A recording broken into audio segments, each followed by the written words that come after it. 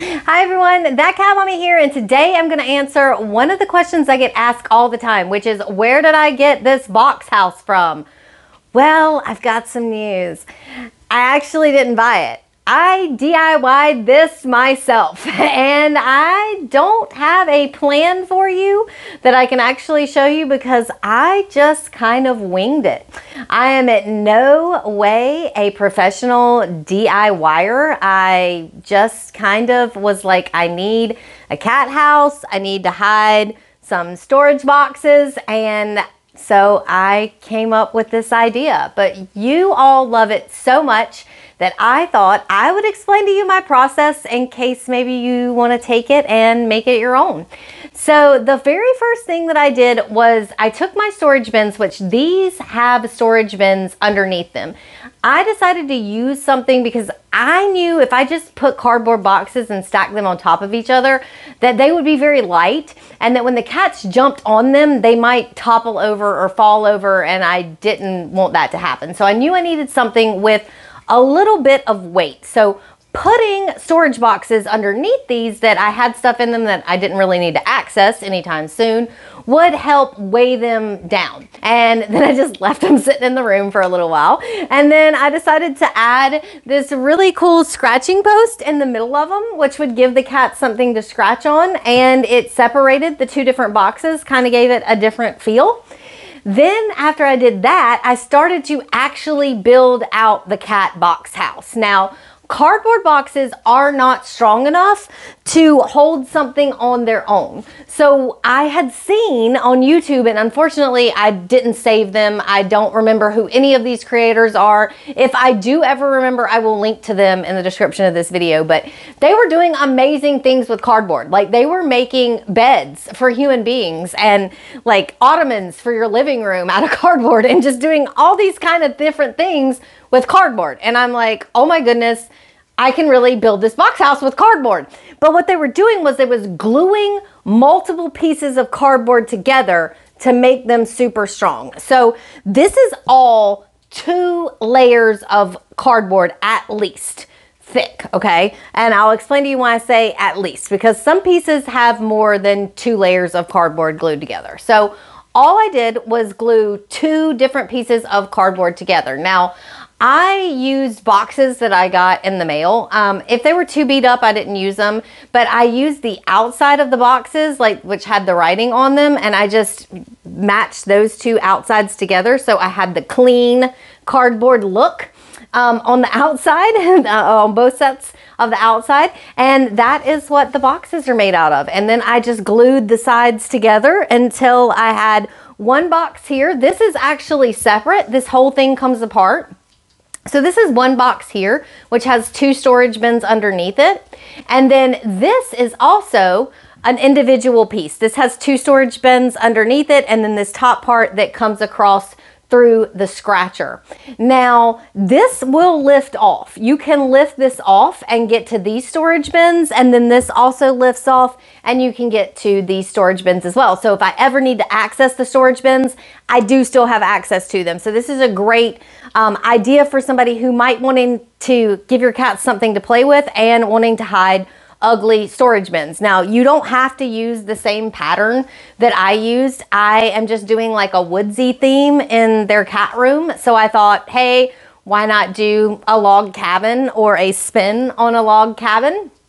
So that's what I chose to do. So in order to make this look like a log cabin, the next thing I did was I cut strips. These are strips of cardboard, okay? That's all I did. I cut long strips of cardboard to look like logs for my log cabin, and then I just covered them in this wood fabric because I wanted the cats to have something that felt soft. I could have also just as easily painted them, but I was like, I don't know what kind of paint is non-toxic, and what if the cats want to claw it or lick it or something like that. So I decided to go with fabric just because I thought it was a better option.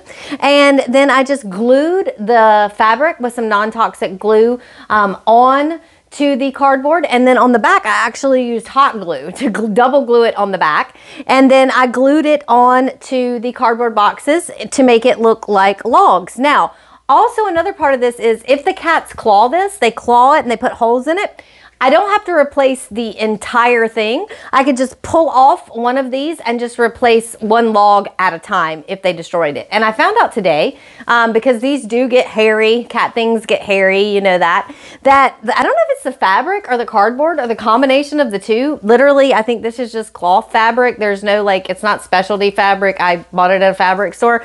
But when the cat hair is on this, I just can take my hand and wipe it off. I don't need a brush. I don't need a lint roller. Like, it just mats up and it just brushes. Like, you can kind of see right here, it just brushes off, which was like stellar for me. Like, cause I mean, who can just take their hand and wipe off their cat's cat building? You know, most of the time we have to use some kind of tool or something like that. Now, with the fur, I do have to use, you know, a brush, but this, just to be able to wipe it off with my hand, it actually worked better than the brush that I use for the fur. So that was kind of cool. The next part that I did was I kind of wanted to break up the dimension, and I didn't want to do log cabins on the inside. So you can see right here, I decided I wanted to do this like a rock wall to give it like another dimension. So I actually found this at the Dollar Tree. This is peel and stick tile, but when I got it at the Dollar Tree, what I didn't realize was I thought I was just going to be able to peel it off and stick it on here and it was going to be a good time. There's a border around this peel and stick tile. When you get it at the Dollar Tree, you may be able to find, you know, rock wallpaper or something else that you could use that would be better. You wouldn't have to do this step with, but I got mine at the Dollar Tree and it has a brown border around it, which I hated. So I went to cut off that brown border. When I did that, it cut off the back part of the peel and stick tile from the Dollar Tree because, again, I got it from the Dollar Tree. And so I had to use hot glue and actually hot glue each section of this rock wall on.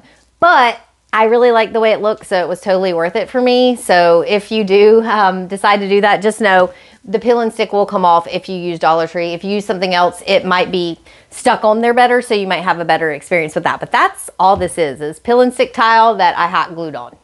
So inside the little cubby hole or house compartment, I wanted this to feel more like a lawn or a patio where they could sit out in the sun, because this is near our window. And then I wanted this to be a little bit more private, like maybe like a bedroom. Okay, so I wanted to put wallpaper in there. I also used fabric for this as well. Now, this was much more difficult. If I had to do it all over again, I would have put the fabric on the cardboard before I assembled it, because I didn't do that, but I wasn't sure what I was doing when I assembled it. Like, I didn't measure it. I was just using hot glue and like magical dreams. So I actually had to crawl in this, which I am not a tiny person, and that is a tiny hole. So I don't have video footage from that. This is video footage of me doing it not inside the hole, but just imagine my whole body. It was very complicated. But I basically just put some glue on there. I hot glued the corners of the fabric, and I used fabric for the inside of this, again, as wallpaper, just to make it a little more cozy inside there. And then I had raw edges of fabric on the inside here. I also had raw edges of this rock wall inside here that I wanted to cover up. So I just took some basic poster board that you could find literally anywhere. I think I got that at the Dollar Tree as well. I cut little tiles, like little ceiling tiles, and I hot glued those and the top to be ceiling to cover up the raw edges of the fabric and of the rock wall as well, to give them a textured ceiling. The next thing I did was I glued in this fur as their carpet. I looked for a really long time for a reasonably priced carpet scraps, something like that I could use instead of fur.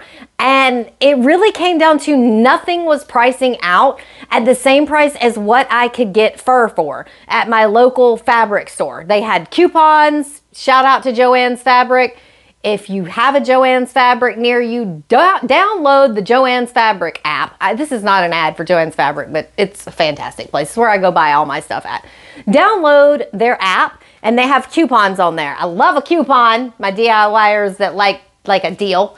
Okay, so I used coupons and got this at like 40% off. So that was a big savings. For the fur that I glued onto for the carpet, right here on this one and on the inside as well. Then for the top, I wanted it to be a little bit more matchy. Again, I couldn't find carpet at a reasonable price, so I just used this fabric. It's very soft. I don't think it's fur, but it's very soft, and the cats like it. Now with that fabric, I can use my little fur scraper to get all the fur off, but then I just glued it to the top.